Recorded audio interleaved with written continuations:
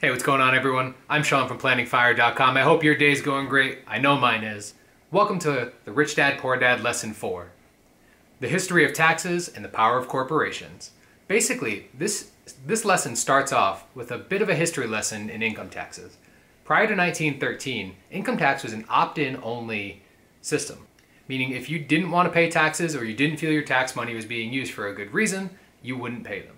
Taxes actually came up as an idea to fund the war efforts, and from there they were opt-in. However, in 1913, these income taxes became permanent due to the 16th Amendment of the Constitution. And actually, these mandatory taxes were only aimed at the top earners in the United States.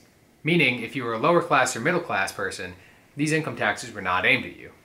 Which is actually a bit odd, because the middle class was a growing but small breed back then. There was really two dynamics of income, the lower and the upper class. However, once these funds started coming in, the government quickly realized that there was a greater need for these income taxes than they initially agreed with. So, as opposed to just targeting the top earners in the United States, they started targeting the middle earners as well. The middle class is now being impacted by these income taxes.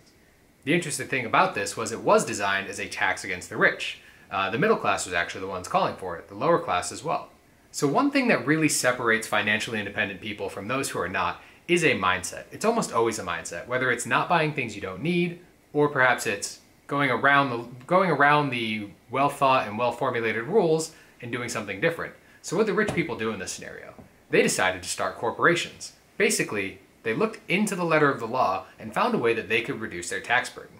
And so now you have all of these corporations that exist as tax shelters, but also these income taxes are funding projects. Those projects need to be done by people.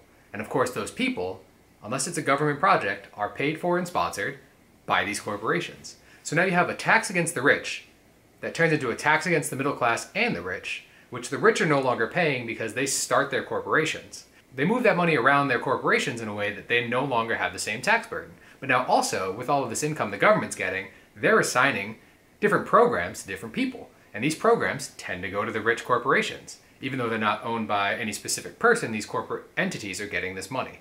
So, by taxing the people, they started with the rich, moved on to the middle class. The rich stopped paying the taxes via their legal rights, and then the middle class basically started directly paying the rich.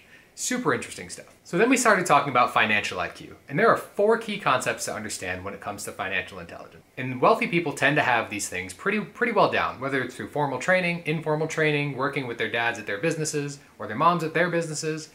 It really is a perspective shift. You should know quite a bit about the following concepts: accounting, investing, understanding markets and supply and demand, and the law. By understanding these 4 things, you can also have that wealthy, rich person mindset. You'll know what rules are working for you and what rules are working against you and how you can limit those liabilities from those rules that are working against you.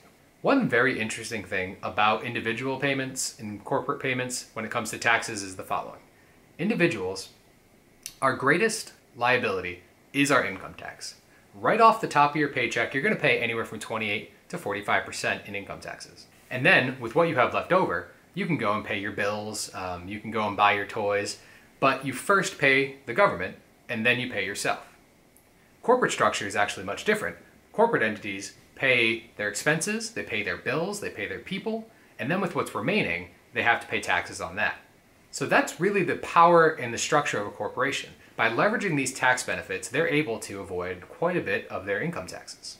So there we are again. At the end of this lesson, Rich Dad Poor Dad is still giving me some great eye-opening details. The author's writing style is still fantastic, and honestly, if you're interested in this topic at all, I highly recommend you pick up the book. I have a link in the description below. If you buy it through there, just know it is an affiliate program, and I do get some compensation related to that, but outside of that, I really enjoy the knowledge that this book is bringing me. It's really giving me a bit of a mind shift and opening my eyes to some possibilities that I didn't know existed as far as tax liability, taxation, building wealth, and similar.